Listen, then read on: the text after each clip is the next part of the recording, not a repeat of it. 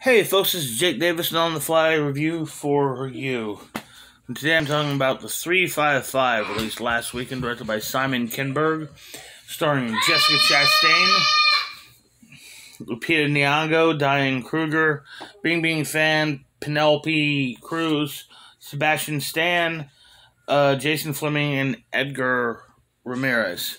The whole deal with this movie is 5 spies from 5 different countries all find themselves basically involved in the same case and decide to work together to save the world. Quite frankly, on its surface, I think, even with an all-female cast, I think it's a fine pitch for an action movie or a fine gimmick for an action movie or a comic book or a TV show, something like that. I think it could work. Or at least could be fun.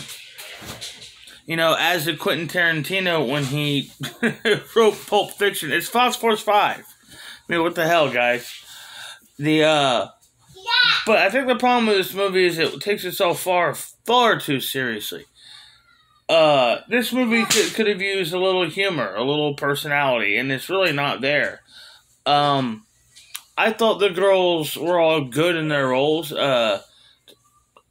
Actually thought Diane Kruger was quite good in this. But, you know, the movie's very, very predictable. And, I mean, spoiler here. But our main character is closely involved with a person who gets killed off screen without her seeing the body in the first act. Oh, I wonder who the villain will be. I mean, I'm sure it was a real surprise to anyone who never saw GoldenEye, or Mission Impossible, or SWAT, or, you know, if this is just the first action movie you've ever seen in general, you may have been surprised. Did you break that umbrella? She broke the umbrella. Anyhow, yeah, man, it's just... I didn't hate it, but it's not a good movie. You know, I mean, I think critics are being a little hard on it. It's not, I mean, there's one real cringy moment right towards the end.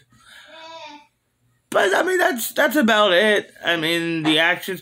The truth is, if I could sum this movie up in one single word, it would be bland. It's a bland film. It is, it's just there. It's there. Anyhow, I guess I'll give it 2.5 stars. I mean, at least it's better than Simon Kinberg's last movie, X-Men Dark Phoenix. I mean, that had the fucking X-Men in it. And this is more watchable. Anyhow, I hope y'all enjoyed this video. I'm Jake Davis, and I'll catch you on the fly. Gotta fucking fix an umbrella now.